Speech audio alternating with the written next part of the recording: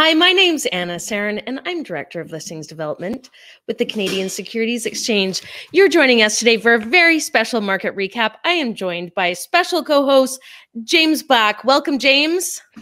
Wow, thanks for having me today. It's a pleasure to finally be here from outside of behind the camera, if that's what you want to call it, and in front of the camera. I usually help out with the back end, but today I'm helping out with the front end. So, James, this is very timely that we're doing this together this week because it was 5 years ago this week that you hired me. Can you believe that? Yeah, every day I count my blessings. Oh, well, it's live. You heard it here, people. Well, you know, I don't look at it that way, but yeah, 5 years is incredible. We've worked together that long. A lot has happened in 5 years. You know, I don't remember how many listings we had at the CSE 5 years ago, but it certainly isn't close. How many? We had 301 companies. What do we have today? We almost have 700 listings. 700 listings. That's all due to me, obviously. I mean, yeah, correlation. We talk a lot about, you know, market dynamics on this show. Unfortunately today, because Bruce isn't here, you're not going to hear as many intelligent things, at least from this side of the screen. But yeah, certainly if we could draw some correlation, if we could show a graph that we sometimes show, and it gets hard 5 years ago, listings goes up. If you could invest in the CSE as a company, that would have been the best time to get in. So, well, and I do have to put a shout out to our whole team. We have an amazing team, and everyone works so hard for all the success that has happened. And I feel very lucky myself. Now, let's get to the market. It is obviously Bruce is not joining us this week, so it is James Black and myself. James is VP of Listings Development with the Canadian Securities Exchange. How many years have you been here, James? It's hard. I can't even say it with a straight face. I've almost been here 12 years. Oh my God. You look like you're 13. How is that possible? I haven't done anything for 12 years and I've been here for 12 years. So. Okay, listen, there was lots going on this week, some fun stuff. So with Bruce gone, I feel like the kids can play. We can talk about some fun stuff. El Salvador, it is set to accept Bitcoin as a currency. We'll talk about that. We're going to talk about Robinhood. It's going public. There's a bunch of stuff happening there. We're going to talk about, for a bunch of CSE stuff going on, we're going to touch on plant-based sector. We're going to talk about esports, and we're going to talk about some CSE celebrity sightings, some pretty exciting celebrity ambassadorships that are coming to the CSE. We've talked about a bunch of them with Bruce over the past few months, and there's more. So we're going to talk about those. Let's start with El Salvador. So El Salvador came out this week, is set to accept Bitcoin as a tender within the country. So a few things on El Salvador. I'll start off with just giving you a few facts about this whole thing. So first of all, El Salvador does not have its own currency. It uses US currency. So I found that interesting. That's probably the reason that they're making this move, is potentially a little bit more independence that way. Nayib Bukele, I don't know if I'm saying his last name right. He is the president. He is younger than me. So good for him. He's obviously younger than me. He's not younger than you. He's just younger than me. Thanks for pointing that out, James. Oh, no. It's not a huge gap. Sorry. Okay, so he came out this passed through the government this week. He came out. He is known for his Twitter activity. He's very active on Twitter. He's a young guy. He came out, he put laser eyes on, which apparently is a meme that people use around the Bitcoin world, and said that they'll use it. So they don't have their own currency. Apparently 70% of the country doesn't have access to traditional financial services, and that's one of the reasons for this. He also, I thought this was interesting, he's instructed state-owned geothermal electric firm to develop a plan to offer Bitcoin mining facilities using renewable energy, using the country's volcanoes. You can't make this stuff up. So they're going to use Bitcoin and they're going to mine it with their volcanoes. Amazing. I did, just out of curiosity, look up the size of El Salvador. It is the size same as New Jersey. That's how big it is. And it only has 6.5 million population. One final fact I want to bring up before I ask you your opinion on this, James. One thing that I found really interesting is he has come out and said, if anyone invests 3 Bitcoin in El Salvador, you would be entitled to permanent residency. So just to put this in perspective, 3 Bitcoin, if you're looking at that price right now, that's about $150,000, and you can become a permanent resident in El Salvador. I thought this was especially interesting because I don't know if you remember, but a few weeks back, I was talking to Bruce about how the Oakland A's came out and offered a season's suite, a box, for 1 Bitcoin. At the time, that 1 Bitcoin was 68,000. I, for some reason, found this interesting.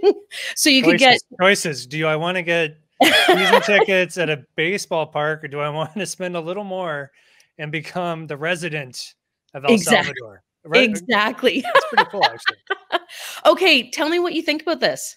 Well, I don't have like a very nuanced opinion. I was actually skimming through some materials. One place I got some ideas from was Genevieve Rock-Decter's Grit newsletter. I think she's pro Bitcoin, but you know, I guess what I look at this situation as is you hit the nail on the head with the population. This is like it's a bit of noise for sure. Obviously it's a nation state, it's a country, and they've implemented this as legal tender. You can go buy coffee with it. You can go buy anything that you can use the US dollar for. So that's a big deal from that perspective, but it's just not a big country. So from that perspective, it's a lot of noise, but it did have a huge impact on the Bitcoin price. It looks like you see that dip on the chart there. You can see that was the 8th. And then today it's up quite a bit. That was 37,000 Canadian, roughly now 44,000 Canadian. And I think a lot of that was because of this news. So makes you, again, probably get a little queasy if you look at volatility and look at, you know, that BTC is still a speculative currency. It can be moved by relatively, you know, innocuous news or noise in the market. So this guy's kind of cool. He wore the backwards hat in the photo, and he's, you know, he's twittering. He's got laser eyes. That's amazing. But how seriously should we take it? And so if you're going to go on the other side of the equation, you're pro Bitcoin, you think this is a good signal. It's that this could be the first domino. This is the first step into legitimacy as a currency, as a base currency. But I think you mentioned it's not going to change their base currency. They're not going base currency BTC. It's going to be base currency US dollar still. So they're still being backed by fiat currency, which is obviously it's the strongest currency in the world. So it's cool. It's a good news. It's a good story. I think if you're bullish on Bitcoin, it's a very positive development. But if you look at what happened on the chart because of this at the price, perhaps you just go and fortify your opinion that this is far too speculative to be considered a true currency, and you just walk away and wait for this whole thing to end or blow up or whatever. So I don't have a strong opinion either way, but I think it just proves that this is a very interesting phenomenon, and things like this can move the market almost instantly. Well, okay. So, and you touched on a really good point there. I think I'm fairly conservative when it comes to these cryptocurrencies, and it could just be my own greenness with dealing with cryptocurrencies. But I feel nervous when the CEO of a public company, Elon Musk, can come out and say something about it and it changes the price. And then, you know, this news happens with this young president comes out and he's implementing this and it changes. That makes me nervous. I mean, there's something about it. The jury's out for me on how I feel about cryptocurrencies, but it's obviously here to stay, right? Sure. Okay, we're going to move along. There is a potential big IPO coming. Robinhood. We've talked about Robinhood so much this year. Robinhood really came to light as the pandemic happened. Everyone was locked into their house, and they could trade free trades on Robinhood. We have a counterpart. They're not associated, but in Canada, it's called Wealthsimple. I'm sure you've heard of one or the other. Robinhood is set to do an IPO. So this is what Robinhood has done. And this is kind of interesting to me. Maybe it's standard. I don't know when they're big ones like this, but they've filed a confidential IPO. And what this means is that they don't have to discuss the filing itself and what's in the filing until 15 days before they start their roadshow or before they go public. Now, for those of you that don't know what it takes for a company to go public, the filing is massive. For a company this size, I can only imagine how big that prospectus is. James, can you imagine? I'm a one-pager type of guy. So yeah. So these filings, yeah, and it's disclosure on everything in the company. So what do you think? What do you think about this company going public? Yeah, I mean, it was inevitable, obviously, and it's going to have huge ramifications for other companies. So Robinhood's going to go public, I believe, at a $40 billion value. And that's obviously huge. It puts it into some unique uh, fellowship in the world of public companies this year. Now, the ramifications here for Canada, what I really want to focus on is just Wealthsimple, right? So they raised $750 million just a couple months ago. We talked about it on the show. What these people ultimately want to do at Robinhood and Wealthsimple is own a new generation of banking. They don't want to just kind of chip away at the banks and get, a few counts here, a few counts there.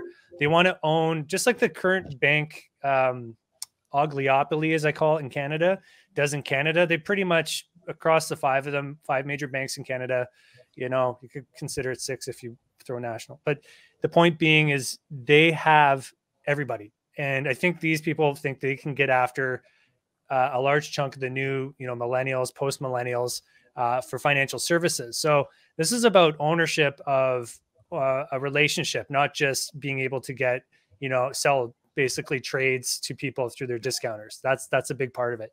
So I think that what we're going to see here is another huge valuation coming for Wealthsimple when they do in fact go public. And there is no prospectus out for them. They haven't made any statements as far as I know, other than when you raise $750 million, those investors want to get their money back out and they want to get it out at a higher value. So this could really, tip their hand and say, here's a comparable in the US, in Canada for Wealthsimple. This could be a huge sign for them to say, okay, we're ready to go. And again, it's going to further give them ammunition to go after these new customers, open up new lines of business like mortgages, lending, and basically take on the banks who are just swimming in cash. They're like Scrooge McDuck, swimming in vaults of cash right now. They're making so much money. They literally have to give away to their shareholders as dividends, which is not a bad thing, but it's Yeah. banks are doing great.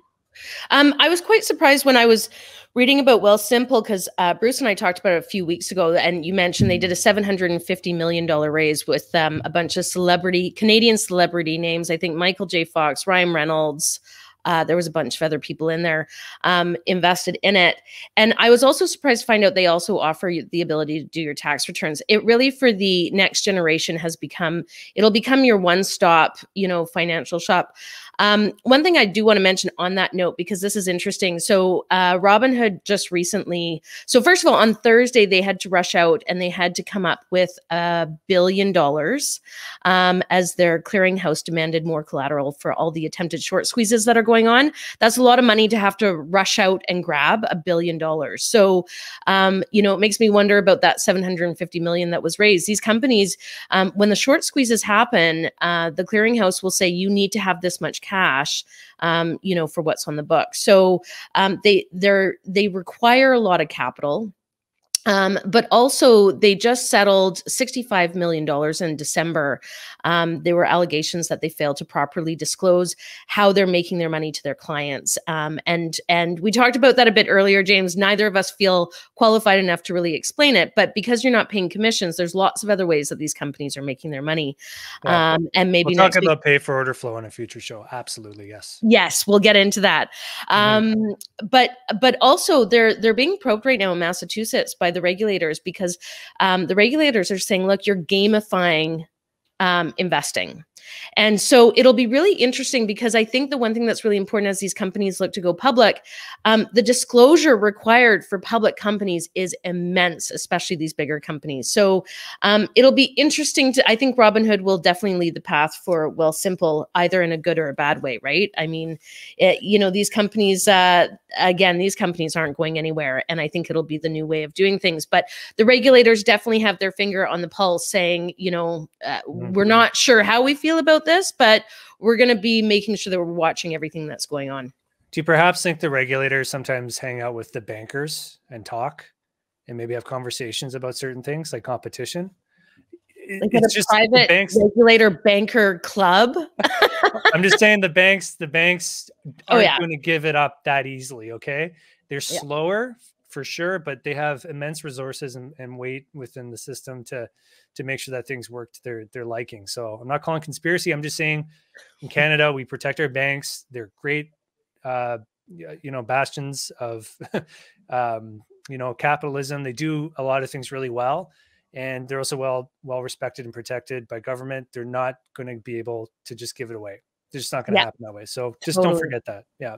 Don't forget, you heard it here. Okay, let's talk about some CSE issuers. Because James is here today, we wanted to focus. This is a special edition on a bunch of our amazing companies. We've had such a crazy year so far. Tell us what's happened so far with the CSE, James, this year. Yeah, it's hard to keep track. So I'll just let me tease you, everyone, that we are going to put out some semi-annual results fairly soon. Interviews with our CEO, a lot of great information if you really want to sink your teeth into things. But this has been an exciting year. Just these last 2 months, so April, May, we had over 20 companies per month listed on the exchange, or 20 listings, I should say. So that's over 40 new listings to look at and try to share those stories with you today. So I looked at a few themes, and one of the themes I want to talk about today was comfort food, specifically that which is plant-based. So we had a couple new entrants to the exchange, Como and Boosh. It's Como and Boosh. And they both do comfort foods like lasagnas, chicken pot pie, shepherd's pie. Como is a direct-to-consumer, while Boosh is available at retail. I can go buy it around the corner where I live. All looks really tasty. So actually, my question for you, Anna, was, with all these new food offerings and plant-based comfort foods, it feels like there's a middle ground now. We've been eating at home for a long time during COVID, and comfort food is still something I think we're going to want as we go back to our office. We're going to want it on demand. How do you use this stuff at your house? Like, I look at this from a micro perspective. We know the trend towards plant-based eating and less meat consumption in the household, but how are we going to implement this in our busy schedules? This seems to be the play here. And I'm wondering, in your own household with your children and stuff, how you're trying to integrate, plant-based diet, or at least in spurts, so you're not eating meat every single day. Well, so that's a really good question, and I think maybe I'll give a different answer than what most people give. I'm a big fan of meat. I'm a big meat eater. We're big meat eaters in our house. What I love about this trend coming is that it will allow someone like me, and I also love to cook. This will allow me to start experimenting with it a little bit. A chicken pot pie is something I can do on a weeknight with the kids. It ticks off the box of having at least one night where we're not eating meat in the house. Wow. We try and do fish as much as we can and chicken, but it definitely will tick off that box. We did a plant-based forum, and I had the honor of chatting with Tom Cox. He's an advisor at Canaccord. And he was saying, look, the next disruptor in this space is going to be the fast food and this ability to implement this stuff into your life in a quick and easy fashion without having to, I remember when veggie burgers first came out, you had a recipe to make a veggie burger. I mean, you were grinding up mushrooms and putting all that stuff in. So I think this will be a big movement. I really do, because I feel tempted to go and implement this into my life. And for being, such a dedicated meat eater, it's something that I would, integrate into my weekly routine. What about you? Yeah, I mentioned it today because I feel like you and I are directly the target customer for this. We're trying to get fast, healthy foods on our tables. We want it to be edible. Not just for ourselves, but we have picky kids that aren't going to eat just anything we give them. But you kind of get meat burnout. Like, you just sitting there, and especially during the summer, you're barbecuing every day or whatever. Like, at least I am, and I'm certainly not a vegetarian. You kind of get burnt out. You just want to break from meat, right? So that's kind of the happy middle ground I hope we find here.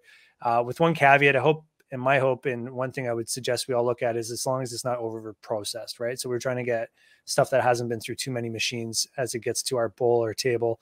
And I think I've seen that in quite a few of these companies are very conscious of that. So yeah, we'll see what happens. Yeah. Taste, these companies coming out with the food better taste good, because that's going to make or break it. I'm not that dedicated. So, and I think that's where these comfort foods are really going to have a place in the market. So welcome to Como, and is it Boosh? I think it's Boosh. Yeah. Boosh. Welcome guys to the CSE family. Okay, let's talk about esports. Yeah, I won't spend too much time on esports today. I put esports 2.0 as our title today. What does that really mean to me? Well, let me work backwards. We're going to be hosting an event on July 15th called Esports in the Capital Markets. This is part of our Running Capital Markets series at the CSE. And we're going to talk about the state of the industry in esports, particularly how the investment world is looking at it, and also talking about esports and gambling. So what I've noticed with a couple of companies that have listed recently, we've had quite a few in the esports space or in the gaming space. One is called Game On, and the other one is Alpha Sports. And I'm just looking at what their general philosophies are around connectivity and bringing people into esports through, interaction. And to me, esports 2.0 is all about really taking the next step in the space where, as opposed to, say, a traditional sport like football or, watching hockey like we do right now during the playoffs, it's a pretty binary experience. You sit there, you watch, you are either entertained or you walk away and do something else. And I think esports is entering a phase with the technology, with the integration, with the focus of these companies where a lot of the people who are just watching, but they're not necessarily competing, can still participate either through gamification, real-time, lotteries, competitions, gambling, obviously, or even passively playing alongside their favorite players, but in a way where they're not actually, influencing the game per se. So that's how I see it. We're going to talk about a lot of that stuff. But if you want more detail or see companies that are actually working on these solutions, which I consider, again, esports 2.0, Game On, Alpha Sports, both listed on the CSE. Again, there's quite a few of them. We're going to be doing them again on July 17th or July 15th. So join us then. We'll send out details on our events page. Well, one thing I have to say about that, and this isn't necessarily esports, but during this pandemic, I think like you touched on it, that desire to have an experience as we've sat there with our screens. My children, they go on to a game called Roblox, which I think went public as well. And they're on Roblox with their cousins across the border. So they actually get to have fun and play with their cousins, with the borders closed and unable to see each other. So I think esports might have a really big comeback, bigger than I would have expected when this all comes back. Yeah, I mean, the things before pandemic, we're getting to we're building arenas, we're going to bring fans into a physical space, and we're going to start sponsoring these players and these teams, and that's still happening for sure. I just think the audience is still at home, and it's going to continue to be at home watching on a screen and wanting to find a way to stay engaged. And I think that's the beauty of esports, is that it's going to allow, because again, the NFL and the NBA and all these people are finding second screen solutions for their product, but esports just allows, just by design, a way for you to get deeper into the experience as a viewer, so that you actually get something out of it, as opposed to just sitting there watching and, feeling like you're just being force fed something. So looking forward to that event and, sharing all that stuff with you guys. Absolutely. Okay, we're going to move on to some celebrity sightings that we're seeing at the CSE. I can't believe some of the names that we've mentioned. So hopefully you guys join us every week. If you have missed any episodes, they're always available on CSE TV. But we've talked about Mike Tyson. We've talked about Venus Williams. Yeah. Oh my God, there's a bunch of hockey players and NFL. There's a big list. I can't remember them all. But we saw a few this week. So I'm going to start off by talking about Nurosene. Nurosene came to list with us this week. I think they started trading on June 9th. Nurosene, it's an interesting company. It is implementing healthy habits designed to align the mind, body, and brain for daily mental wellness. So it's a mental wellness app. They went to go raise, I think, 5 to 8 million and ended up oversubscribing to 9.2 million. So that's what they went public with as part of their IPO.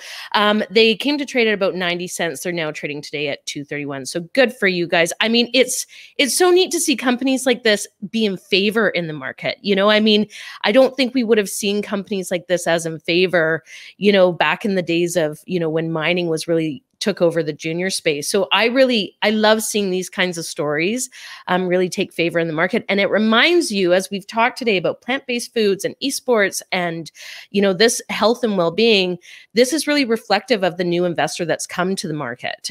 This is a younger generation. They care about this stuff. They want to be a part of the upside of this opportunity. So good for them. They have a celebrity who has joined their forces. Tell us about that. Yeah, Hall of Famer Richard Sherman. He's a cornerback. Many people know him from his days in Seattle, but he's now with San Francisco. Next season, we're not so sure yet. But He's an ambassador and also an investor. He was in on the IPO and I think even before that. So obviously as a football player, he cited all of the issues that he's seen on the field as a player, with CTE and just, the mental health issues that can come from playing a high velocity contact sport like football in the NFL. So he's involved and, he's a very intelligent guy. This is a guy that negotiated his own contracts, which often players don't do. Well regarded for his intelligence, great analyst when he's on TV talking about the sport. So really excited. Hope we get a chance to meet Richard through our travels here at CSE, because I think he's a great ambassador for someone just like Dan Carcillo with Santa Health and the things he went through as a professional hockey player. So yeah, we'll just continue to see more athletes obviously get into the space. We've seen a lot of athletes in the cannabis space. And then, as you mentioned, Mike Tyson, who's also involved with a psychedelics company as well. So it just goes to show how seriously these people are taking. They're putting their own reputation and then their own, expertise and putting them into these companies, because I think they could really benefit from it. This was so much fun, James. Thank you so much for jumping in and being my co-host this week. Bruce, if you ever want to take time off again, James, please come back. My pleasure. Thanks for having me. Thanks for watching. Hopefully I was at least a, somewhat decent replacement for Bruce this week. He's great. So we look forward to having him back. And thanks, Anna. You did a great job. Thank you, James. See you next week. Happy 5-year anniversary. Thank you. Bye.